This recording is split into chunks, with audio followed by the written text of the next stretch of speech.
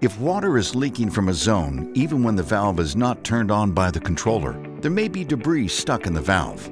You can use the bleed screw to flush debris stuck in the valve, allowing the valve to close all the way.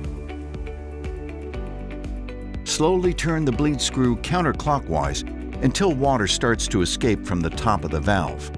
Never completely remove the bleed screw on a live system. Leave the bleed screw open for approximately 60 seconds. Then turn it clockwise until it is hand tight.